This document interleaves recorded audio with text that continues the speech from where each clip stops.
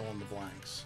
So I don't want people to fill in the blanks, because then they're like off on a tangent and they're arguing this point. It's like, guys, we're way over here. That's not what it's about. Yeah. All right, so we are recording. This is Something in the Wild, episode 11. I'm here with Tim and Diane. Appreciate you guys joining. They're part of the Friends of the South Park Buffalo, and that's where we're at right now. Obviously, you can see in the background that we have the famous South Park Buffalo Reserve. And for fear of misinterpreting anything, I want you guys to do a lot of the talking here and kind of spread the story of why you guys are so passionate about this. What drove you to do this, why, what the issues are. And I want to first start off by, letting you guys explain who you are and, where you're coming from. So go ahead. Well, Tim Foster and Diane Foster, we're the founders of the Friends of South Park Buffalo Preserve. We really got involved. It's interesting because a development last year is what got us involved with the Buffalo. I was an attorney with Consol Energy. I was arguing subsidence, all the the road issues, the bridge issues. But one of the questions that we had is what impact would all the clearing, the logging, the construction, the noise, the vibration, what impact that would have on the buffalo. So we came up here, we met with the caretaker. He said, you guys want to come up and meet them? And we're animal lovers. And so we spent some time with them. We went to a few more, and then we just realized there's some things I think we can do. Yeah. There's some things that we can maybe do with some of our relationships. Diane had a relationship with a grocery chain, and so we talked to them about getting some supplemental fruit and veggies for them. We always do our homework. We went to some zoos, and we met with the nutritionalists to find out what they were doing, and it was really the concept of trying to get you can't replicate what they get in the wild. Yeah. So it's trying to supplement the fruit, the vitamins, minerals, proteins, minerals, fibers that they're going to get in the wild with the fruit and veggies. Okay. So you guys got started here last year whenever there was a proposed development. Yes, the Red Rock high density townhomes. Okay, gotcha. And so the issues at hand right now, we're talking about a proposed development about what would you say, right 300, 400 yards that way? It's 500 miles, and unfortunately the developer misstated that to the news. I don't know what he was talking from where the houses are going to be. The closest point to that corner of that fence right there, where the buffalo are, is 500 some feet. I think it's 560 feet to be exact. Oh, okay. He said 1,600 feet. 1,600 feet from where the houses are going to be takes you almost all the way down to Corrigan Drive. So I don't know if he doesn't understand where the buffalo are, or it was just trying to mislead people. Yeah. But that's wrong information. Yeah. So you guys are trying actively right now. There's the obviously the case with, or I guess we're talking about the board of South Park. They meet and they're planning out these developments and stuff like that. Yeah. What is your guys' role in that process, and how are you kind of combating that? Well, we tried to take an active role since last year. I really wanted to get moving. One of the concepts certainly was with the Allegheny Land Trust to step up and purchase the land. I talked to the landowners. I was friends with Gary Carmen, who unfortunately has passed away, and then with his wife Joan at the meetings. And one of the concerns he had is the dollar figures are just way too far apart. At that time, it was a $2.4 million offer with the high density housing, and the land trust can only offer what the appraised value is at $1 million. Yeah. So this offer is a little bit less than that. It's reportedly it's $1.8 million, and then we're hoping that the appraised value for the land trust is going to be a little higher. But what I explained to Gary, then we could supplement that. We could raise some additional funds, county money, state money, other private money, corporate money. So that kind of got him interested. He was really very concerned with this contract and the developer right from the get-go. He had some concerns, so he was looking for alternative resources. I was really hoping to bring this thing through while he was still here with us. He had cancer, and so he was fading. We're hoping he was just I wanted to give that to him before, but I think he, the last time I saw him, we had they had a car cruise for him, and he came up and gave me a big hug and said, Tim, I can't thank you enough for everything you've done. And I said, Gary, I want to try to bring this home for you with us. I think he saw the solution, and then to hear from his wife Joan at the funeral that his dying wish was that the property go through the land trust back to the park, because that's when the land trust buys property adjacent to the park, it will eventually get turned over to the park. So, and then it will look like it does right now forever. Okay. And that's really what we want. Yeah, yeah. And how are you guys playing into the fight to preserve that land? What are you guys doing actively right now? Well, I have written all the information that's out on the change.org. That's what I like to do. I like to write. I write the post for the Friends of the South Park Buffalo Preserve. People want me to write kids' books and stuff like that. And all, maybe when this stuff gets straightened out, I would love to spend some time doing that. But I just really want to get people involved. You got to do it before it's too late. Like the old song, they're going to, tear down paradise and put up a parking lot. And we've got to do something before they start to tear it down, because then it's over. So it's really critical that people come to these meetings, speak out, and then call the Board of Supervisors right to the Plan Commission. That's the critical part, that people just need to get involved. Okay. Yeah, and the buffalo, I mean, it's so fitting that you guys are trying to protect the buffalo and how it's tied into preserving that piece of land, like you had mentioned in your post on your Facebook group, that the buffalo is the antithesis of wilderness, survival, exactly. Of survival, and back way in the early 1900s, they were almost extirpated from the whole entire United States. Yes. Almost went extinct. And the initiative that South Park took to bring them here, preserve the species, it's pretty amazing. And I think what you guys are doing right now to try and protect the wild, green spaces here is really, really important.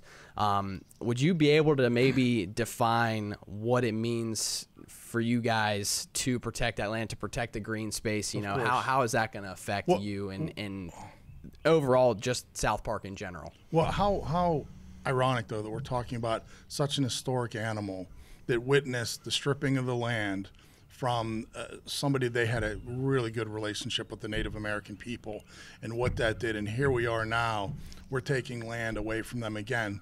And no, it's not their land, but it's so close to their land, it's going to have an impact.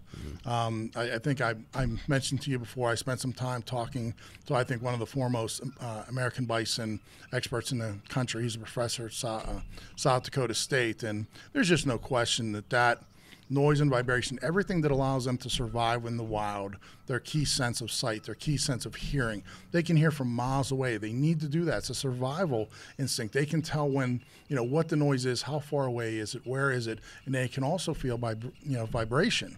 They've got to know when, incoming storms are coming, stampedes, whatever it is, predators. So those same ultra-developed senses is what is going to impact them here. And the bad part of them being here, they can't move on.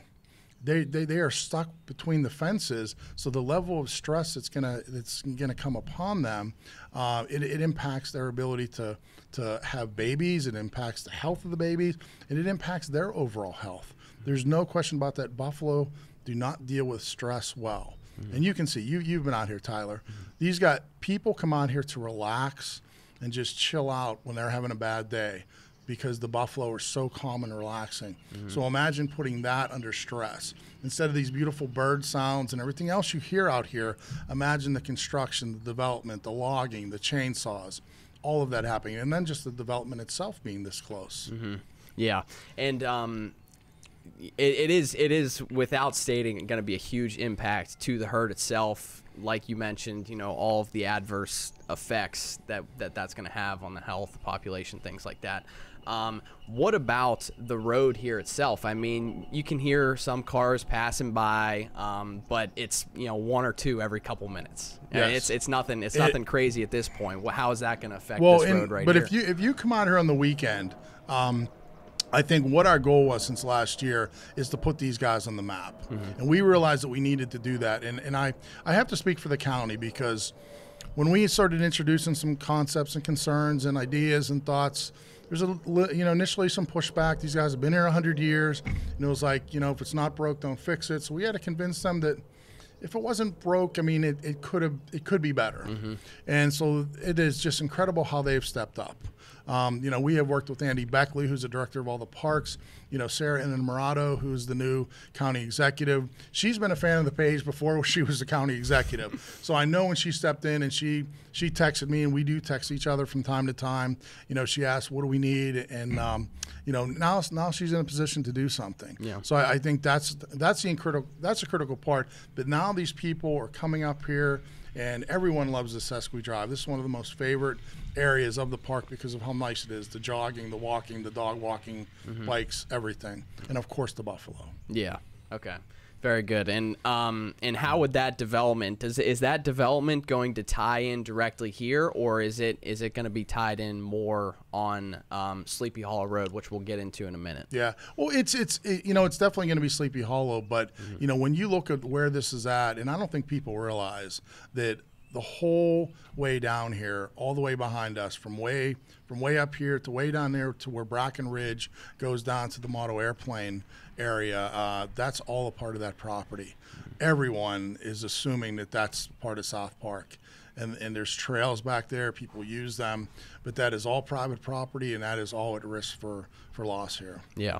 I know that I was doing a little bit of research on, like, I have like mapping software and stuff that I use like whenever I go hunting and things like that, and I can like measure line distances and stuff like that. I believe that the boundary, it shares like 3/4 of a mile boundary with the park, which is really crazy. Yeah, it almost seems like it's more than that, but I think that's at least that number. Yeah. Okay, now I mentioned Sleepy Hollow Road itself. Can you maybe dive into the information about that a little bit, the negative consequences on that road specifically, and even if you would like to go into the horse? Yeah, of course. I mean, because we're concerned about the buffalo on this end, but we live on the other end. We live on Westchester, so we overlook that area. But I think more than that, it's driving down Sleepy Hollow. It's like you're going back in time. When we were relocating, we were in Chicago for 20 years, born and raised in this area. But I think one of the decisions for us to come back here was just the tranquility of the park, how much more developed the trails and everything else were. So that Sleepy Hollow Road is just an area that just shouldn't be developed. I mean, it's a dirt road. The horses have used that road for 100 years. The type of development that road is going to require to support 108 houses, I just don't think it's feasible. There's 100-year-old plus room and pillar mines back there. Any vibration, you can see there's already surface subsidence happening. The need to widen that road as much as it's going to, especially with some of the areas where you have the drop-off, it's just going to be astronomical expense. That's why if you look at what the developer's proposing, it's simply to just repave it and widen it to 20 feet. It's great to say that, but our roads in a very quiet cul-de-sac are 26 feet. Why in the world would that type of road, carrying all those people, the only way in and out, why would anyone think that should be 20 or 22 feet? Yeah.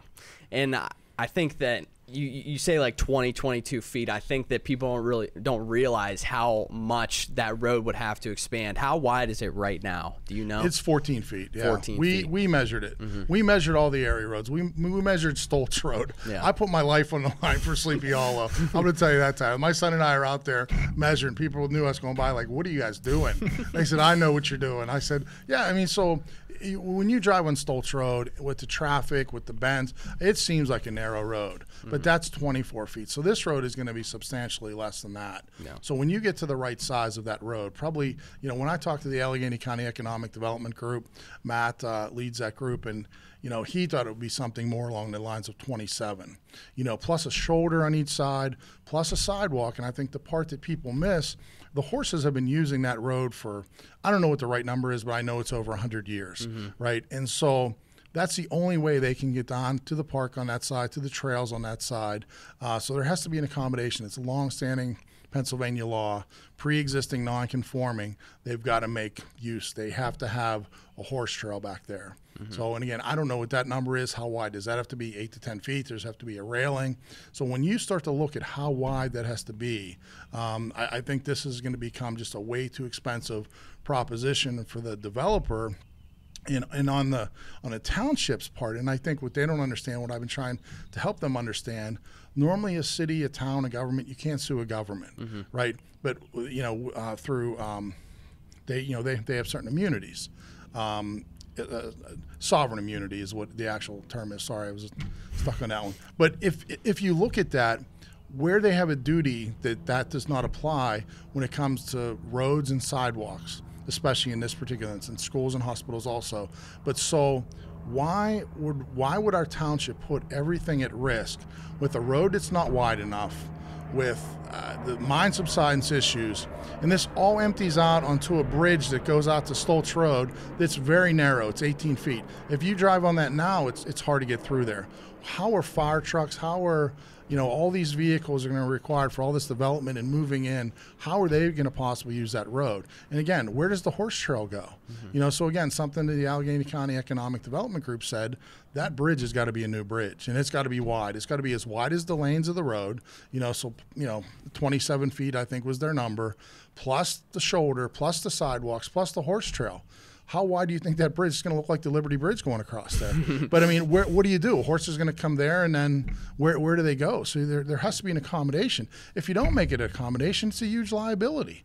And especially with all the notes and information that has come into the township, if they make a decision that doesn't take that into account and doesn't apply it, the liability is huge. I mean, as an attorney, anyone would love to find that information in the file that the Allegheny County Economic Development Group recommended a certain width, and they decided against it. And then there's an accident on the bridge, and somebody's having a heart attack up here in one of the houses, and the fire trucks, the ambulances can't get through. Imagine that liability. When they knew it was going to happen, they're responsible for any known or foreseeable. I think we've all made it abundantly clear that there's a lot of foreseeable issues. So they lose that whole defense about foreseeability. Yeah, and you bring so many good points to the table, and you haven't even included this developer-specific history with flooding, with failed projects. You mind diving into that a little bit? It's a little disturbing, and listen, all developers have litigation. It's a very litigious world we live in, but it's the type of litigation that we've seen. It's what's happened in Wexford, where 37 acres of wooded area was cleared, and supposedly there was going to be all the soil retention, all the water retention, the best standards and practices were going to be followed, and they weren't.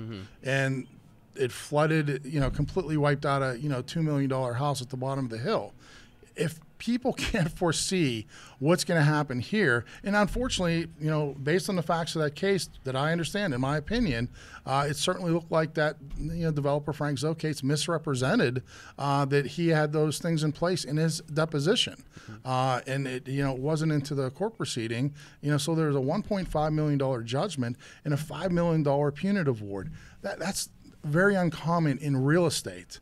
And it's something that the jury came back very, very quickly. So obviously this guy aggravated the court and the jury in that case to come back with that type of award. So it was a little disturbing that our South Park Township folks said that Frank Zocates is involved in the South Park villas, and there weren't issues. When we started looking and asking people, there's been flooding issues since he cleared the land out there. There's been rescues. There's been kids who can't stand at their school bus stop because it's flooded. You see a river, washing down the road. What are we doing here? Why are we trying to protect somebody? Why not protect the residents, not developers? Yeah, and yeah, I mean, a bunch of great points. And when you look at this, Tyler, how do you approve something like this? That was going to be my next question. I always think of it as putting things on a scale. That thing has tipped over, fallen off the table. There's so much. I'm trying to think of anything that is on the positive side, other than, well, the school district's going to get a little bit more money with the taxes. The expense of doing the road, the expense of doing the bridge, where does that fall on? Why are we spending all this money to incur even more liability down the road? It just makes no sense. Yeah. And like I said, that was going to be kind of my next question, is you're bringing all of these points as to why this shouldn't happen, and then you also brought up a positive as, okay, it might bring some more tax dollars to the school itself. But wouldn't those would you be able to kind of cover how the township would defend itself? Would that money come from taxpayer dollars if they were to be sued? Of course they would. Of course they would. And how unfortunate that that would be the result, because the liability is so foreseeable, but the size of the liability. Somebody dying because of the emergency vehicle can't get through, or a fire burns the house and kills everybody in the house because that fire truck could not get through because of an accident. When I talked to the Allegheny County emergency response team, who was somewhat familiar, lived in Bethel Park, son here in South Park, so he's a little familiar with the area, and when we talked about a little more details, he says, Tim, I don't know how they're even thinking of doing something like that. One way in, one way out. There's no other way. How does that happen? How do you get around that? There's a lot of places to put houses. There's a lot of places to put developments that go right on the main roads that don't have all these issues and problems and questions. Yeah. Well, I appreciate you kind of sharing all that. Now, how, for the people that are listening, how can they get involved? How can they help you guys out? Well, I think if they can go out on change.org and look at the Sleepy Hollow, they can look at the Friends of the South Park Buffalo Preserve, they can look at the South Park Citizens Right to Know. We're kind of just all working together to put that information out there. You'll see information on where the emails are that they can write to the Planning Commission. I mean, that's who's making the decision right now. And it's the Planning Commission who makes a decision, makes the recommendation. They're not a governing body, no doubt about that, but they make the recommendation to the governing body, and they are the people who kind of look at the nuts and bolts of everything. So when they make the recommendation to the governing body, I don't know what it is. It's a 98, 99% of the time that governing body is going to just say, okay, that's what they've recommended. That's what we're going to follow. So that's what we realize now. This is a decision-making capacity. If these guys approve the preliminary and then the final version, and they recommend to approve that, it's going to go through. There's nothing we can do at that point. Yeah. So what's the timeline there? I know that there's a commission meeting. What is it? The 26th, correct? The 24th. 24th. So yeah, April 24th. April 24th is the next one. I think there's a Board of Supervisors meeting. May 13th is that. And if they approve we're obviously hoping that they're going to reject. I don't want to see this thing tabled again. We're hoping, based on everything that's presented with the Allegheny County Economic Development Group, everything that's being laid out there on the table, that they're going to look at this, take a hard look at this person. And what's really disturbing when you look at this group, it's like the same group that travels from town to town. And I've gotten so much information from these other towns saying, you got to stop this group, you got to stop this group. It's the same group of professionals. It's like the Old West. They just travel from town to town, taking advantage of the town before they realize what's going on. And they're the system of checks and balances. Let's do a traffic study. The individual got up there with the traffic study and said the results of building 108 houses off a dirt road that's going to be improved to whatever degree coming out onto an already busy Stoltz Road is favorable. It's just insulting when you say that. But I guess he can't say anything else, or he's not going to be involved in the next project. And you just see this over and over again. You just really start to question of how this process even runs. And I served on a board out in Illinois where I lived. I would have never moved forward with any project unless a developer was standing there. I don't want to talk about somebody who's representing a developer, because we would swear the developer in, ask him questions, and then he was responsible for that. We could hold him accountable for that. We never get to talk to the developer. Why is that? Makes no sense. It's just how they do it here. Okay. Wetzel and Associate is the landscape architect, whatever they are. You know, they're the ones that represent. They're the ones that kind of carry the ball and do all the speaking and presentation. It makes no sense. Why the developer doesn't come, stand in front of the board, explain whatever issues he's had before, what he's going to build, what his vision, what his dream is. You know, that's the person that needs to be held accountable. He has to answer the questions of the residents. That's the person that should stand up and do that. Yeah, definitely. I 100% agree. Well, let's tie this up, put a real nice bow on it. Go check out the change.org. I will link that in the video. Also, show up at the board meeting. Yep, right? Absolutely. That's at the South Park Township Building. Yep. Correct. April 24th, 7 p.m. 7 p.m. Get there early. Get there early. Parking's going to be tough. Yeah, there's going to be a lot of people, I'm sure. I know there's a lot of people that are mad about it here in South Park specifically. And also for people that aren't in South Park, they can show up as well, right? Absolutely. I mean, this is something that impacts everybody. It impacts South Park Township. It certainly impacts everyone who comes to the to the county park. Everybody's voice should be heard, and I think that's what's on the line for South Park Township. How are they going to be remembered as what they did for the park, what they did for the township, everything. I don't even know how to describe it, Tyler. I mean, if you wrote this as a script, for a movie of the week, I don't know how it would ever be accepted, because it's just too hard to believe that all these problems exist. No solutions have really been presented. The solutions are so half-assed. Pardon my French, but how does it even happen? It's mind-boggling to the people that you talk to. It makes no sense. It's a huge problem. It's this huge avalanche about to hit, and it's like everybody can see it except a few of the elected officials and appointed officials, apparently. Yeah.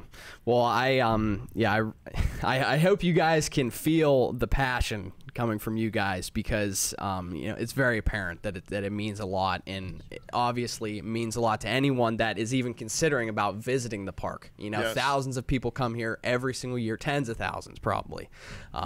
So if you are planning on making it out to South Park, if you care at all about the Buffalo, if you care about what the impact's going to have, please check out the petition, sign the petition, show up if you can. Tyler, we can't thank you enough. I mean, we need to get the word out. Things like this definitely help us get the word out. This is what's important. Just to see everybody come together, people from the outside, people that we met, right? We met you. I mean, it's just awesome to be able to put this together and work together. I mean, that's what this country is really founded on. Yeah. The people coming together, and it's really supposed to be our elected officials, our appointed officials are supposed to do the will of the people. I think the will of the people has spoken. We are so tired of these election promises where everything is about green space is important. It's so nice to be so proximate to the county park. Boy, you put those things together, that describes Sleepy Hollow. That's our cherished green space. This is what needs to be saved. Yeah. Very much agree in that regard. 1,300 votes or 1,300 signatures and counting. 13,000. 13,000 signatures. Last year we had 3,000. This year we've had over 13,000. The people have spoken then. Yes. All right. Well, thank you, Tim. Thank you, Diane. I really appreciate it. Appreciate it. Thank you, Tyler. Yeah.